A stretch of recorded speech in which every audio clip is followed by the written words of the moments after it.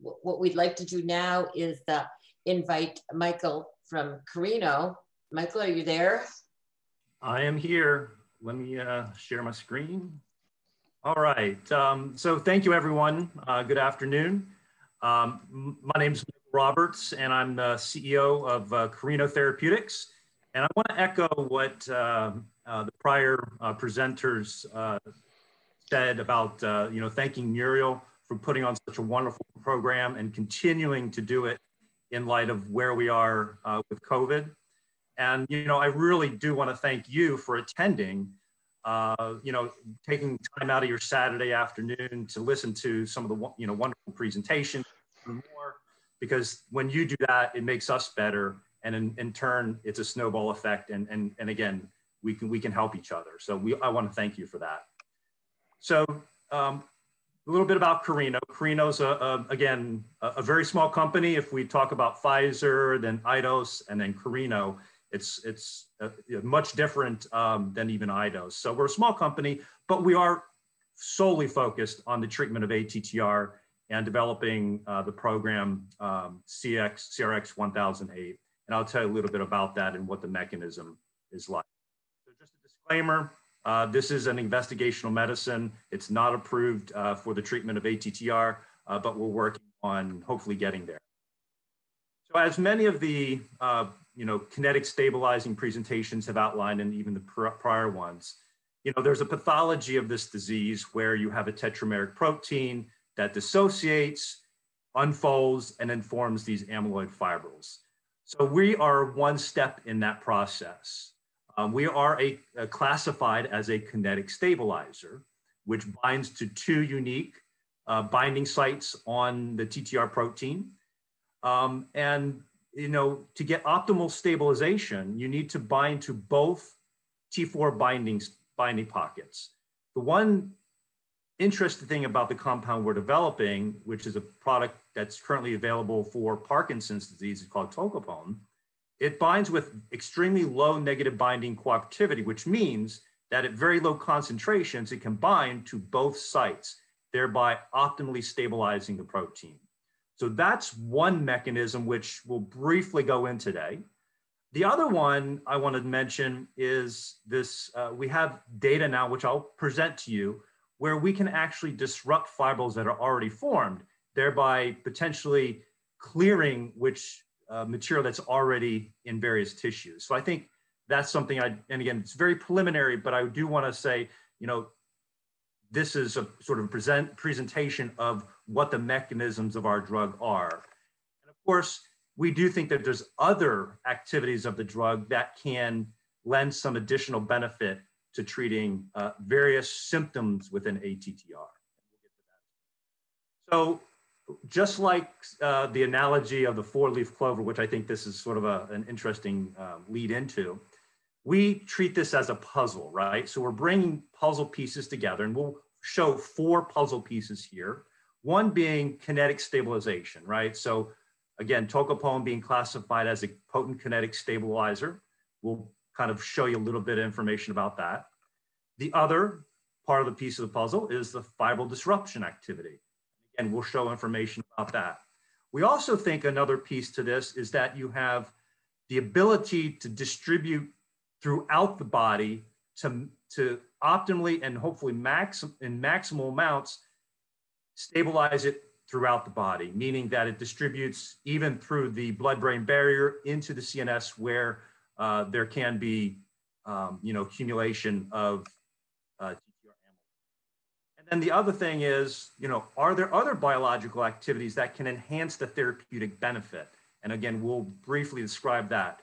So at the end of the day, we're trying to bring all these four pieces together in a puzzle to say that, can we enhance the therapeutic benefit of a drug by these means? So let's go into a little bit about the kinetic stability. Again, this is just a general representation of the TTR protein. You can see on the left-hand side, 4 units, each being each of the 4 monomer units coming together to form the tetramer. Each has a distinct structure. So in these case, the lines are this tertiary structure, which is defined in this each individual monomer. And again, those can change back and forth, right? So there's a dynamic between these tetramers. So they may come apart and they may come back together. So there's a kinetic dynamic with that. But some cases they fall apart into each of the monomers.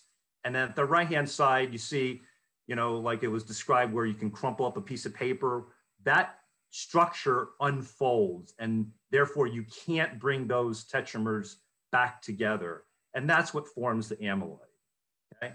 So obviously kinetic stabilization, binding as a kinetic stabilizer to the two T4 binding pockets, we can stabilize that tetramer form, thereby preventing the dissociation and then preventing the amyloid fibrils. So this is the concept of a kinetic stabilizer. But there's a different stability also in TTR. And that's what we call thermodynamic stability. So in most cases, you'll have this tetramer, and the rate limiting step of amyloid formation is the dissociation, the kinetic stability. But this thermodynamic stability is this unfolding, going from this tetramer to an unfolded monomer, okay? And there are things in the body, different interactions with proteins and other small molecules and things like that, that can actually disrupt the tertiary structure and assist in the dissociation and the unfolding of this protein, thereby enhancing the amyloidogenicity of these proteins. And even by binding to the T4 binding pocket as a kinetic stabilizer, doesn't always prevent the total dissociation, because these things that occur in the body can misfold the protein, thereby enhancing the kinetic instability and forming these fibrils. So there's a relationship between kinetic stability and thermodynamic stability. Can we enhance or improve both so that we can get better TTR, lack of TTR amyloid formation? So this was a publication back some time ago by Yoshiki Sekijima in Japan, who worked under Dr. Kelly at Scripps. And they did sort of an analysis of 30 different variants where they determined what the kinetic stability and the thermodynamic stability are, okay? And on the right-hand side, you'll see various points, and each one of these are each of the different mutations that are in TTR. On the y-axis, you'll see kinetic stability. So this is the rate at which the tetramer dissociates into these individual monomers. On the x-axis, so along the horizon here, is the thermodynamic stability. This is the unfolding, going from this tetramer to the unfolding of the monomer at a concentration of a denaturation agent. And you can see they plot these individual mutations on a plot which correlate between kinetic and thermodynamic stability. And so there's a couple of different points I want to mention on here. Obviously, you see the wild type. This is kind of the standard. This is the baseline for the stability, if you will, of TTR. But there's other mutations. There's the V30M. Again, similar kinetic stability, maybe even slightly more kinetically stable, but significantly less thermodynamically stable, okay? Then we have the V122I, again, producing a lot of the cardiomyopathy in some patients, obviously.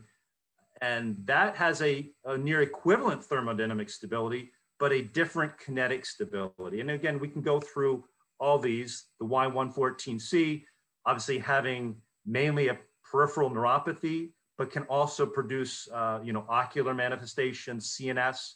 That's why it's colored green here. And then we have some very kinetically unstable mutations, which are D18G and A25T. Again, these dissociate into the individual monomers very quickly, okay? Then we have things like the Y69H.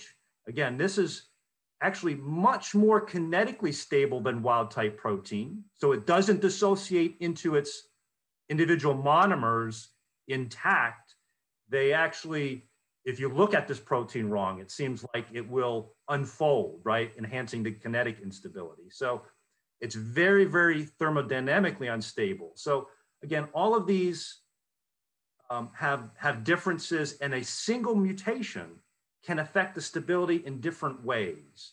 And of course, then we have the T119N mutation, which is a thermodynamically and kinetically more stable than wild type, thereby enhancing the overall stability and the lack of TTR amyloid deposition. Okay, so can we alter these other interactions that enhance, that go from the top right to the bottom left, which is the most unstable? Can we modify, or can we do something where we can push and drive the mutation to a more thermodynamically and kinetically stable protein? So we think we can potentially do that. So the other parts of this puzzle we're putting together is biodistribution. As I mentioned, we're developing tocopone, which is a drug for Parkinson's, and it's very well known to cross the blood-brain barrier.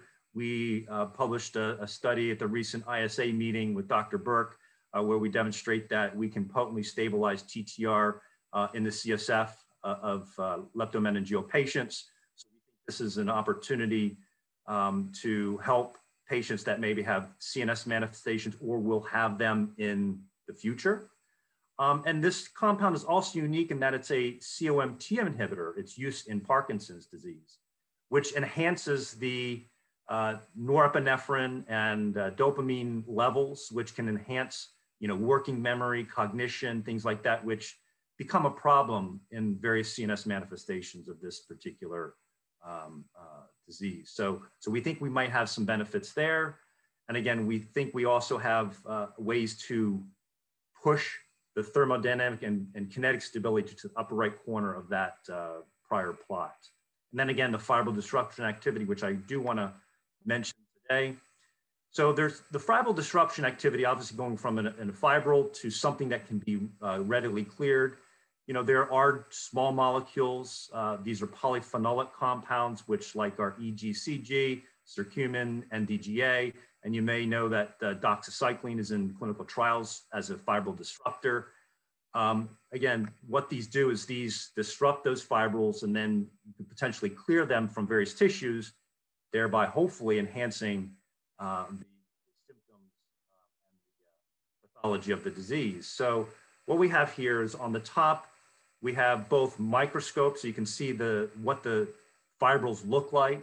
And then you can, on the right-hand side, which is what's called light scattering, which measures the size of these individual fibrils or particles. And it goes from small size to large, which are the fibrils that are formed. So in the control group where you have no drug present, you can see on the very far right, you have a distribution of large, middle, and small sized particles. When you add EGCG, you see a shift to the smaller particle size. Therefore, you're disrupting that fibril that's already established, producing the smaller, monomeric or dimers or trimers that can be potentially cleared. And again, you can see the same thing with the other drugs, that you can shift the larger fibrils to the smaller species, thereby potentially clearing the fibril. So we potentially see this with our drug. Dr. Saraiva from Portugal did some work several years ago, which demonstrated that nitrophenols, which is a similar structure to what's in tocopone, you can see here circled at the bottom left, they can have shown that you can disrupt these fibrils completely with this particular chemistry. And again, the chemistry of the drug is such that we have the potential now to show fibril disruption. And again, we have shown that. So in the control group, where we have large aggregates and distribution of small aggregates, we can shift that with a short sort of incubation. We can shift that to a smaller particle size. Therefore, we can remove potentially the fibrils that are already formed. So we think this is, has some potential benefit when we talk about, you know, what's the clinical effect at the end of the day. So what we're doing here is we're trying to pull these different pieces together and get a molecule and have a molecule where we can enhance the therapeutic effect by having, you know, activity in each one of these areas. And we think we can do that. So, I do want to thank you again for listening, and, you know, obviously in the Q&A section, be happy to answer any questions you have, and look forward to hopefully meeting you guys in a meeting hopefully in 2021. Thank you, Michael. Everyone's Googling thermodynamics right now, so, you know. Here you go. And we will have a Q&A, but for everyone, and we've got more presentations.